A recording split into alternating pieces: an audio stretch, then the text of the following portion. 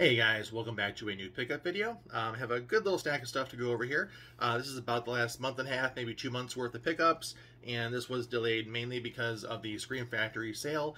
They had a really decent sale around Halloween time, and usually their sales aren't much better than what you can just get normally once you factor in shipping and taxes and everything, but most of these are about 15 bucks from Scream Factory's site directly, so I think they were hit pretty hard. I think they were inundated with orders, so it took a while to get everything else out, but we'll start with this one here really quick. This is Everything Everywhere All at Once.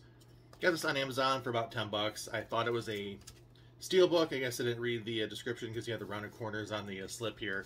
But it's 4K for 10 bucks. I've heard good things. I wanted to check it out. So I figured I'll just go ahead and pay 10 bucks for the physical copy rather than doing like a, $6 video on demand or whatnot. So the rest of these, or most of the rest of these, are from the Scream Factory sale. This is The Evil of Frankenstein with the slip. Really like these old Hammer films, the Peter Cushing, Christopher Lee ones especially.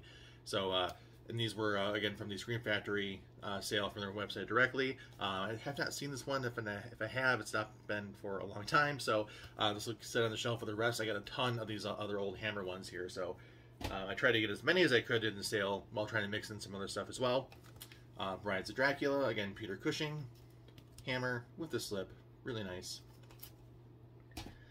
I own the original pressing of this, but it does not have the slip cover. This is Motel Hell. This is the Steelbook limited edition, and I want to say this is the 4K remaster, the 4K scan, and it's going to replace the regular HD original release that I've got. I like having the Scream Factory slips for some reason, but if I can't get them, the steelbooks are a nice replacement, and the slipcover for this is stupid expensive, so for like $10, $15, this was a really, really good replacement, and negates the need for me to get the slipcover for my original release. Memoirs of an Invisible Man, and this is the only one, I believe, in this whole stack that I've actually popped open and watched. John Carpenter directed this one. Chevy Chase, Dale Hannah star in it. Sam Neill's in it as well. So Sam Neill is kind of not really a regular, but he was in Mouth of Madness, which was also a John Carpenter movie. But not your typical Carpenter fare.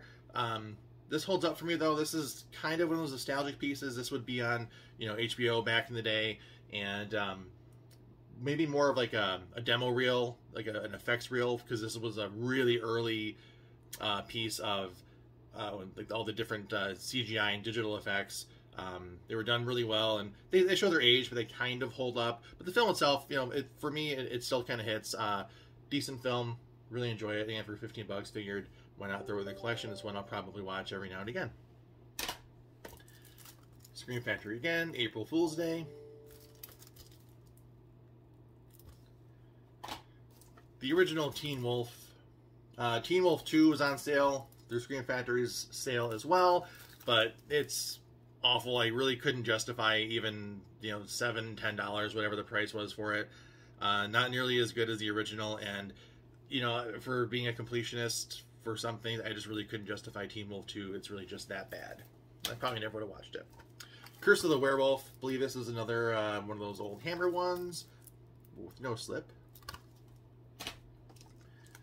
Gate 2. Sequel to the Gate with Stephen Dorff, and I don't think Stephen Dorff's in this one, but the friend that was in the original, I believe, is in this one, and I don't think I've ever seen it before, so I figured I'd go ahead and pick it up again for a really cheap price, add it to the collection, and complete the series.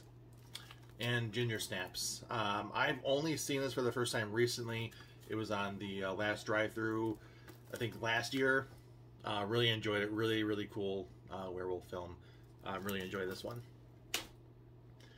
Lost Boys on 4K, and that was actually the end of the Scream Factory pickups there. I got this on Amazon a little while ago. I love this this poster art here. It's really, really cool. Got this on Amazon, paid like 24 bucks for it, and then they dropped the price down to $9.99, and they don't just price match, so I have to return one to get my money back. So I've actually got another copy of this ready to go back to Amazon. I wish they just price match it, would save them the return shipping on it. So one copy is going back, and this will be a $10 pickup from Amazon. Lost Boys in 4K, awesome cover art, can't beat it. And I've been waiting for this one for a while. Have not opened it yet, but this is the Texas Chainsaw Massacre Part 2, 4K from Vinegar Syndrome. Just came out recently, and this is one of my favorite films of all time. as if I haven't said that enough, I will buy this every single time it's released on every single format. This artwork here was used on the original Elite Laserdisc pressing. I'm not sure the source of this artwork, but I've been aware of it for quite some time. So you get, you know, the old poster, the Breakfast Club poster, the one from the Elite Laserdisc, and then the new one for the Vinegar Syndrome slip. Again, it's 4K. I can't imagine this ever needs to be on 4K, but the Scream Factory release is out of print, and this is the best you're going to get. This is a limited edition from Scream Factory. I don't remember how many units this is limited to, but they may or may not go fast because their sale is coming up this week on Black Friday. So really looking forward to opening this, and I don't know how much better it could look than the Scream Factory Blu-ray, but you know, it's in 4K, so we'll see if there's any upgrade in picture quality. But I just love their packaging. Vinegar Syndrome is awesome, and this is probably one of their biggest releases to date, so glad to have it.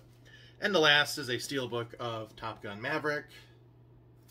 It made like $20 billion at the theater. The sequel nobody asked for, but was way better than it had any right to be.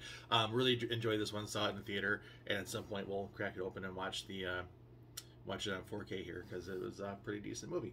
So yeah, that's all the pickups I've had for the past month and a half, 2 months. Vinegar Syndrome's Black Friday sale is coming up at the end of this week, so inevitably I'll have, at the very least, their new releases, as I've already pre-purchased them, and then if there's anything else on sale, I'll try not to spend too much, but I may pick up a few things extra here and there, so that'll probably take a few weeks to get here because their sale is big and they have a lot of orders to get through. So at some point I'll have a Vinegar Syndrome Black Friday sale update, and anything else I pick up in the meantime will be included. So thanks for watching, and I'll see you in the next one.